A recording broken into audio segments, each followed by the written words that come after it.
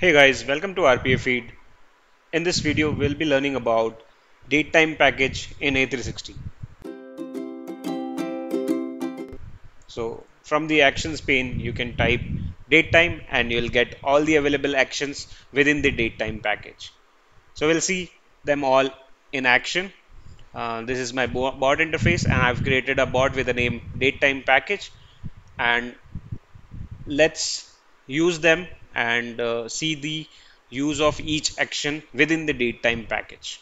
So before learning this concept like datetime package actions, you might feel the need like where exactly we can use this datetime package, or what is the need of this datetime package, why it was introduced. So basically, when in a project when you are working on date time operations, like you have a date, on the basis of date you need to run some queries, or do some reporting stuff, right? Any date related operation you want to perform. So if this package was not there, you had to write the code in as a in the form of a DLL, and then use it, right, as a metabot. If we talk about V11, we used to write a code in a metabot and then use that metabot function.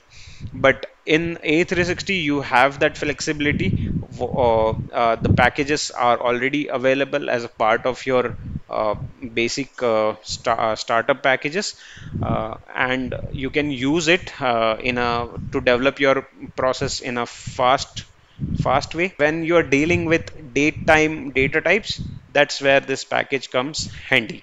So this add, it specify a time unit to the existing date. So for example, you can specify one day to the existing date, a minute to the existing date, and you can add that particular unit to your existing date.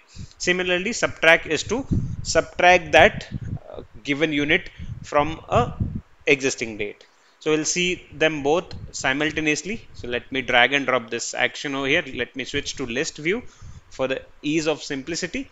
And here you can give a source date time variable. So for example, let's choose the system date. So this is system date variable. Whatever the time is there on my current runner machine, that date it will pick. So I'll need to add a value of 2, and that 2 can be milliseconds, seconds, minutes, hours, days, anything, years. So let's add 2 days to the current system date, and let's grab that output to one of the output variable. Let me create one output variable. It would be of type date time. So I'll just add dt. Don't confuse it with data table. Let me name it as output and create it. So now dt output will hold a new date which will have 2 days added to the system date. So supposingly my system date is 24th of September, it will add 2 days and it will become 26th of September. Now before printing this date variable to the message box, you need to convert it into a string variable, because message box accepts only string data type. So let's convert this variable into a string variable. So let me create one string output variable. So s output is my string output variable, and here you can specify the format. So for example, for this demo, I'll go with ISO local date standard, but you can choose from the list of pre-filled formats, and you can also define your own custom format as you define for regex, right? So if you have if you want your date to be represented in any other format apart from these available formats, you can specify it in custom format. Let me pull up message box now, and here we will just type s output. So this will give me the modified date. So let's now run this. So the current date on my machine is 24 September 2022. So this bot should give me 26 of September, and the format we are getting year, month, and day because we have selected one. If you select any other format, you will get that date displayed in that particular format. So this is how our add is working. Now, if we can do a similar thing with the subtract. So let's choose the system date variable again. Uh, Value to subtract, let's say 7 days. So I want to go back 7 days back from the current date. So again here we can go choose a day, or let's we have already seen for days. Let's see it for weeks. So I want to go 1 week back from the current date. So let me create one another variable which will be uh, a last week date. Okay, and it holds the data. Now I need to convert it to the string. I'll copy this here. I'll change the variable, and here I'll create one more variable, last week date, that will be of my string type. I'll copy this message box from here and just update the variable to last week date.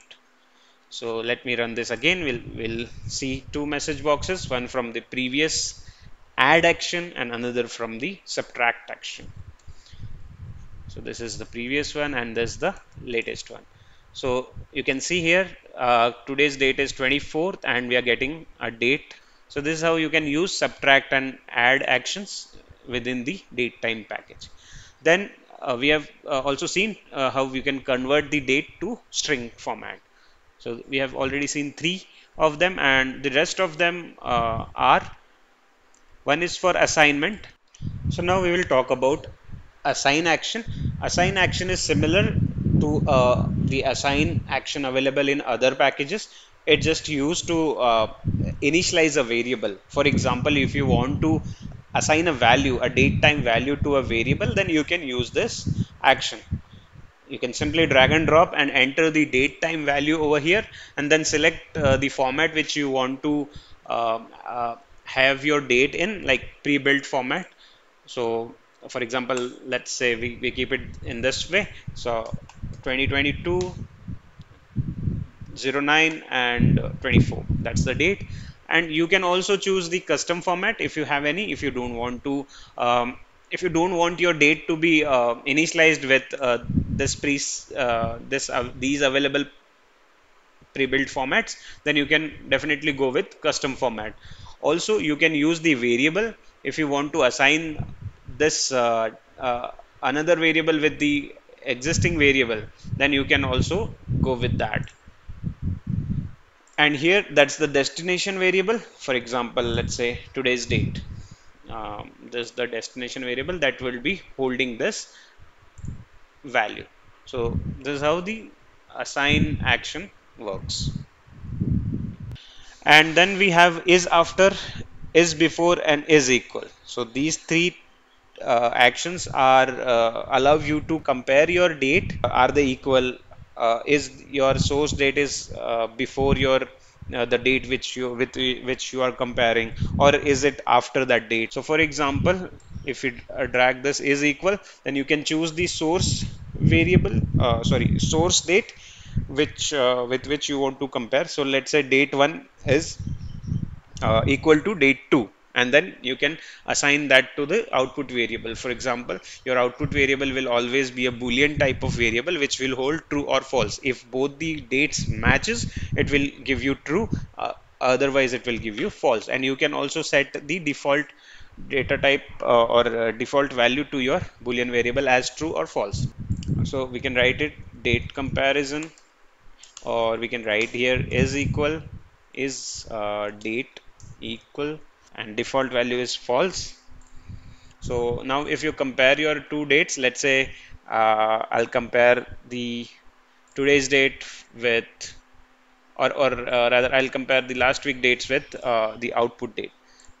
Obviously it won't match, it will return value as false, but you can play around with these. I'll leave up to you as a homework, or as an exercise to practice. So you can very well uh, get hold of these actions, like is after, if it is after, or if it is after, like whether the source date which you are specifying is after a specific date, it will return again true. If it is after that, after the date which you are comparing, or else it will return false.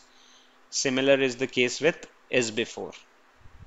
So it is pretty easy to use, guys. You can just play around it. Let me know in comment section if you face any difficulty. I'll help you out with that. In case you like this video, please share it with your friends. Subscribe to the channel, and thanks for watching.